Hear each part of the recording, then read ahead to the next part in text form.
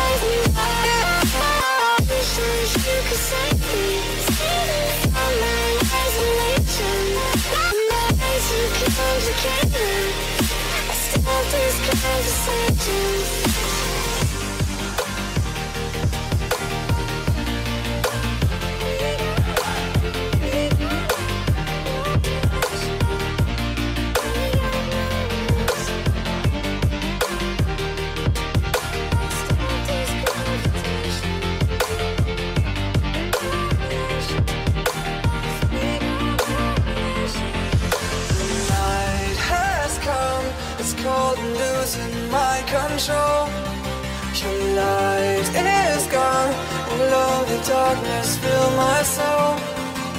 I wish that you could save me from my isolation. It's way too complicated. Let's stop this conversation. Let's stop this conversation. We got no relation.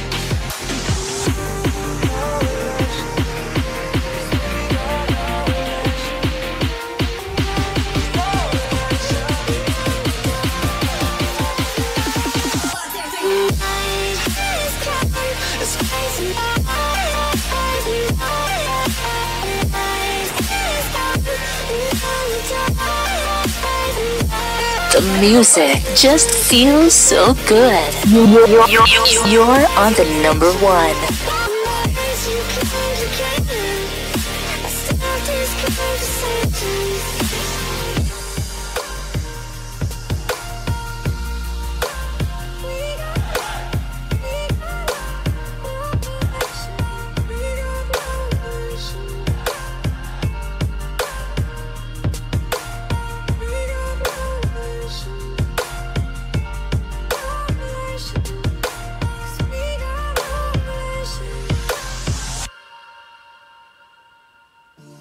You're listening to only the best internet radio station in the world.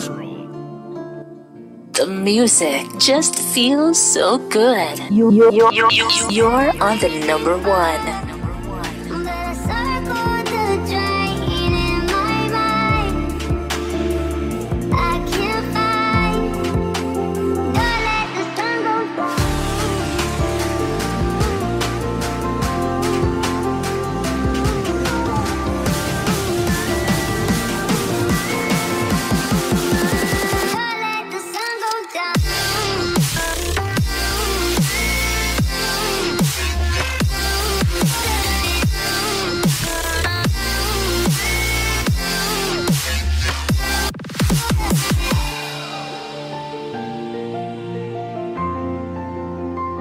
You're listening to only the best internet radio station in the world. All right, cool. Welcome to TDA Taylor Radio. This is the EMP Drive special edition. Obviously, we have a special guest in studio. We're talking about Africa's #1 tennis player, under 14, 2019. 2020 or 2019? 2019. Yes, and your biggest dream is to become? World number one. All right, so I got to have you closer. Can I have the microphone closer to you, please? That would be perfect. All right, and you're with your lovely mom. Hey, how are Hello, you? yes, you That's lovely mother. Martina Seetso. Okay, so Denzel Seetso, Martina Seetso, and I gotta start with this. Is this your only child? No, I've got four. You've got four. Okay, and they're all into sports. Yes, but Okay. this one is the firstborn. That was the experiment. I love that. I love that. The experiment that went number one. Yes. Okay, how long have you been playing tennis? For 8 years now. 8 years now. How old are you? 16. 16. Okay, so you were Africa's number one under 14. And this year you were honored with Botswana, is it junior sportsman? This was last year. Last year. Okay, so you were sports junior sports person of the year. Okay, you've been nominated before. Yes. All right, great. Why tennis? Because I really enjoy the sport. Uh-huh. I like how I feel on court. And yeah, it's just a great sport. Okay, did you play tennis all your life, or you just No, what other sports did you choose? Or did you play? I did swimming Swimming? mainly before tennis. Okay. I did judo and cricket. All right. Okay, the other four kids, what do they do? What other sports do they do? The second born started tennis with Denzel, Uh-huh. and then as Denzel started better, he decided, that I'm not gonna do tennis, whatever happens. Uh-huh. So he went into swimming. Then Martin, the third born, he saw that Denzel is now being a star. Uh-huh. So he thought, no, I'm also going to be a star, and Alright. I'm definitely gonna do tennis and beat Denzel. And he's always predicting the year he's gonna beat Denzel in, and the last born is a girl, and she's into gymnastics, All right. but she has started playing tennis and shows great promise. And she's also a great tennis player, I suppose. She could be. She could be. if she stays with it. Okay, so he's tennis national team? Would you like to call it that way? Is that it? Yeah. Okay, and then the second born is national swimmer? Mm-hmm. All right, and the third one is on his way to becoming National tennis. national tennis, and then maybe gymnastics national team. No, I think it's more likely to be tennis. Is it? Because now she lives next to the court. and Okay, so there's you've just- built a tennis courts or like an academy around around, your place. Yes, around Denzel's intentions Yeah. and needs to have a competitive environment in tennis without having to leave home at an Okay. early age. Let me ask you this, Denzel. Your biggest dream is to become world's number one. Yes. Okay, so this is 2021. When do you want to be world number one? That's a good question. And I think I'd give myself 9 years. 9 years. Yes. Okay, so we're saying 2030? Is that it? That's when he's 25 and Yes. Oh, that's when you're going to be 25? I'm scared. Because I'm going to be twice your age. I'm going to be half a century in 20. Okay. So here's the thing that I want to ask you. What does it take to become number one? A lot of hard work, Uh-huh. a lot of wins, a lot of losses, and a lot of tournaments. Yeah. Match is an experience, yeah. Okay. So 2020 life changed completely for you. Let's start with the mom. You've invested so much in him, and then 2020 happens. He's really at his peak. He's number one in Africa, and people are talking about him, and documentaries are happening and stuff like that. How did you cope with COVID when everything shut down? You know, as a mother, and you know. Well, for me, in a funny way, COVID was a blessing because Denzel was injured. All right. And nobody could really work out when he's gonna get better, how he's gonna get better. It went on and on. So if it hadn't been COVID and all his other age mates were playing competitive tennis and Yeah. and really, improving visibly, and he was sitting at home, Yes. it was going to be very mentally difficult Uh-huh. for him.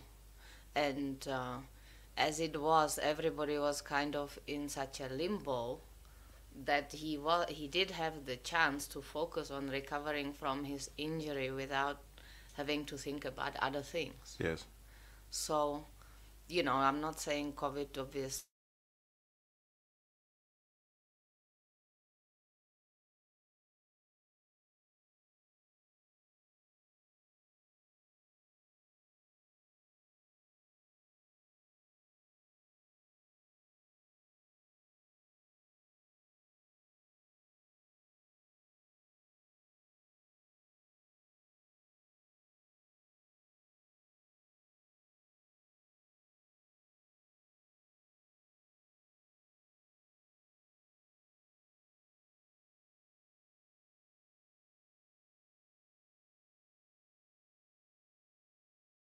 Self and stuff like that. I would have been, but I was with my dad, Yeah. and yeah, I mean, then he would leave me in Zim and go back by bus alone, and then yeah, I'd just be there for like a month and a half, just training and all that. Are you not scared? I mean, you're just like No. over 10.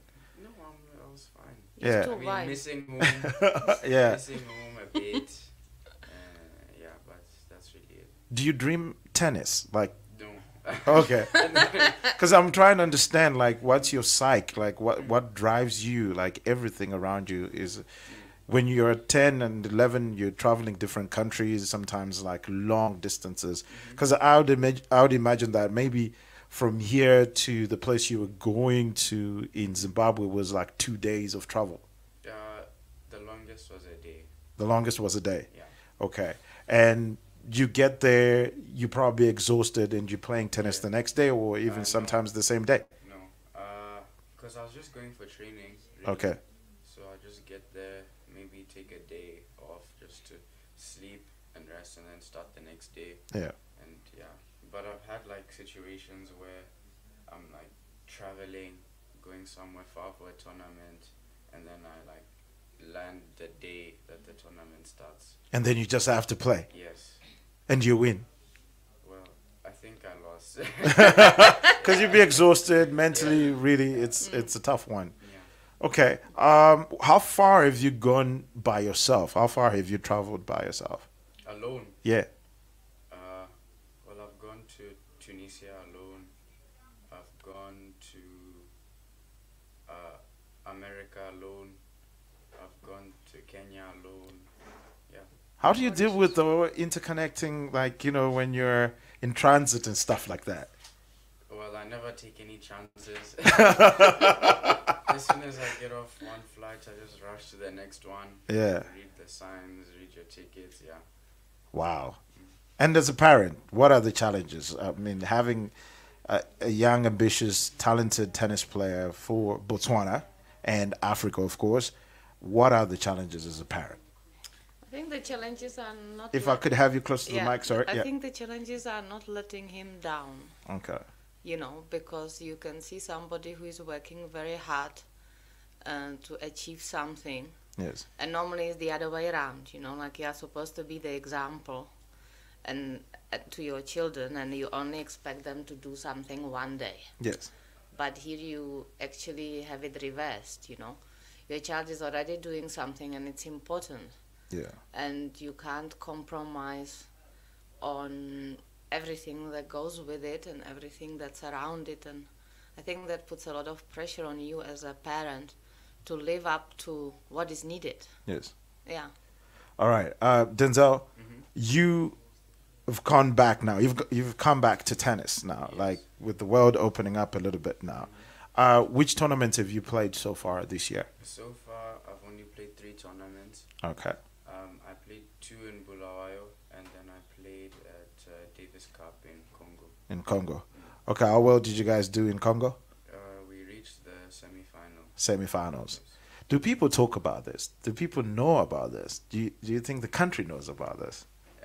I think so. I Yeah. mean, I was in the newspaper and stuff, and they came to interview us at the court, so I assume people Yeah.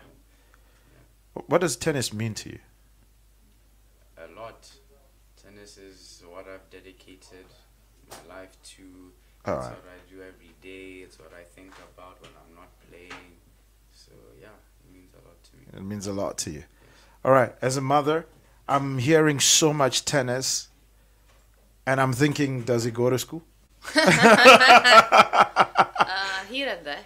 Yeah. No, schooling is a challenge. Okay. I mean, because But he's a smart kid. he's a smart kid. Yeah. He was an A student at school when I took him out of school. Okay. This was when he was, I don't know, how old were you, 10? When I saw that he's very serious, but of course, he was behind comparatively Yeah.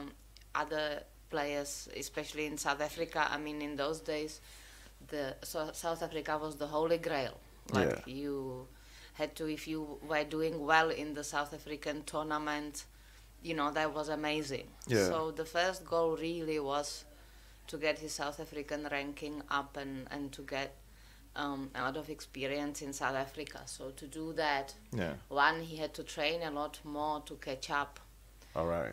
And two, he had to travel to those tournaments. And so it wasn't really practical for him to go to normal school. Yes. And the school were very understanding. So we looked for tutors but it has been quite challenging to provide consistently good education. What I think has been nice is that he knows the value of education. Yes. That he actually appreciates when he has a chance to study and when he has a good tutor. And that means that, he doesn't waste any time. Also, he has to be very time conscious because he's got to spend certain number of hours training. He needs to do stuff off the court. He needs to do mental things as well. So all that takes a lot of time. All right. So then he really needs to plan and think about, okay, can I squeeze in 2 hours and study? So I think, and he gets a lot of, I guess he learns in a different way. Yeah. Like it's not so structured, but it's also very free in a way. All right. That you kind of driven by your interest rather than what you are told you should know. And you don't have that kind of negative attitude that kids sometimes have. Yes. Like, oh, mom is forcing me to go to school. She's forcing me to learn because I haven't forced him. I can't. Would you love to go to school? Would you like to go to school? No. Not really. Yeah. I mean, because I enjoy playing tennis, I enjoy traveling, and if I go to school, that means less of that. Yeah. I do wish I could have like more hours in a day to study and all that. Yeah. But I do what I can. All right. I'm not doing badly. Okay, but what would you like to do besides tennis? What would you like to study? Let's say you go to university. Mm-hmm. What would you like to become? I don't know, something in medicine. Medicine. Yeah, I like biology. Okay, that's great. That's good to know. But I mean, you said you took them out of a normal school. Yeah. Well, there is a special school. This is the Dow Academy. Maybe, there could be some alignment. Maybe, I don't think the Dow Academy would not say no to Africa's #1 tennis player or possibly a future, Nadal. I mean, Is that your favorite player? Yes. Tennis player? Yes. Nadal? Yes, how yeah. predictable. I think it needs a bit of inspired thinking. Yes. Okay, I have a European background. Yes. We have specialist schools for sport Yes. or not even specialist schools, we have some specialist classes where the kids are doing different sports, but it is understood that for them to become very, very good, their schedule and timetable has to be built around their sport. Yes. But they have to be frequently examined and tested. Of course. And to keep providing the same benchmark Yeah. of even if they take twice as long Yeah. to cover the same material, but they do cover it and you know when. Okay. So I wish that were possible. Oh, so in this case, you're saying if there was an institution or a school that will be attached to him where you could come and write exams or Yes. tests and stuff like that, then you would have some sort of transcript that you can carry on to the next. Yes, for example. Okay. And I think it would be good even for the kids attending Yeah. the school and kids like that, not just him. I Yes. mean, they could come in once in a while and be part of the learning at that school. And, I think it would just open people up a little bit more to see that there needs to be some flexibility in different cases. All right. I hear that somebody is saying, do you know Murray? Andy? Yeah. Somebody says they remind you, you remind them of Andy Murray. I don't know. What do you know of him? Well, I know that he's a great tennis player. Uh-huh. That he's a great tennis player, did really well. Yes. And suffered an injury and all that, yeah. Okay. But, there's one thing that I want you to walk away with. Never stop dreaming. Never stop working hard. I've been with you for... How many months did I stay with you? Like 3-4 months? Yeah. Yeah, and I've seen you, how focused you are. Even just taking care of your siblings. Like, for... How old are you now again? 16. 16. And what standard are you supposed to be in? Form 4. Form 4. Imagine that. And you take care of your siblings. You always focus. You got a program. You got a schedule. You guys stick with it. So stick with it till you become world number 1. Okay? And believe me, you will be world number 1. Thank you. Yeah. In more than one way or another, I think. Are you proud of your son? Yeah, I am. Yeah? Yeah, definitely. All right. Okay. So here's one thing I want to say. Anybody wants to ask a question? Anybody? Anybody come through if you've got a question? We only have 6 minutes left on this interview. This is TDA Tele Radio, and it is EMP Drive Special Edition. Here we go.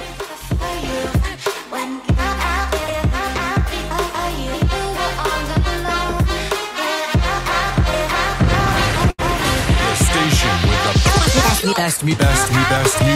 Best music. I love the music. Best music.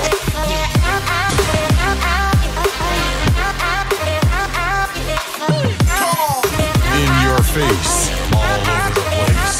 We're online 24/7. 24/7. You're listening to the hottest internet station.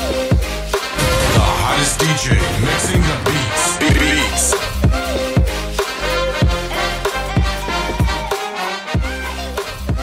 All right, so we got, yes, you can put on your headphones on.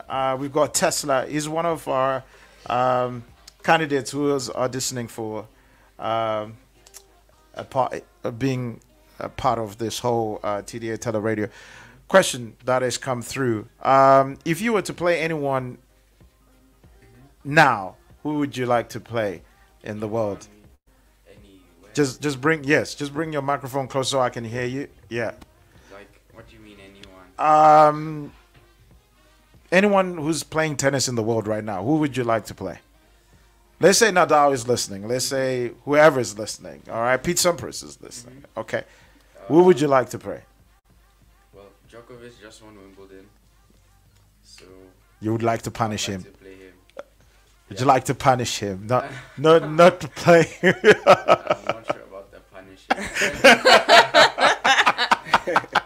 It's funny. You know how they've got this whole documentary that's possibly like the Netflix thing that's happening, right? Mm-hmm. And they see this, and then one day in the future, you get the opportunity to play these players. Yeah. And then we play this back, and then we say, hey, remember this? Yeah. Yes, so it's possible. You have a question? What would you like to ask, sir? Yeah, I was just listening in, and I was thinking about his schedule, right? Yeah. There's a lot of technical training stuff going on, and with the fact that you're not going into the normal school, the formal school, part of the formal school, what we get as kids is having friends and having a social life and all of that. So I'm wondering, with your schedule, with what you do, how do you manage your social life, or maybe even to the mom, like how do you ensure that he has some of that as well, friends, interact with cousins and family and all of that, I guess. Okay, I'll start. I'm more pushy than that. This is something I used to worry about at the beginning. right? All right. I actually cried when I took him out of school. Oh. He was in standard 4. Second Which term. school was this? Standard 5. Baobab. Baobab. Okay. And he was a very popular child by then, right? Because of all the sports that he was good at. And I saw that, okay, now I'm taking all this from him. You know, before that, he was when children are small, it's not such a big deal. They are always with you and with the other kids at home, and it doesn't matter. But then he was already becoming somebody who had a life outside that.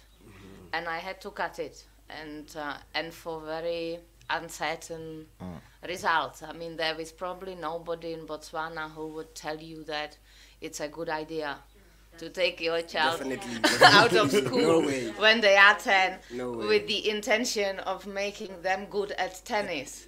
When he wasn't even, I mean, he had never competed outside Botswana by then.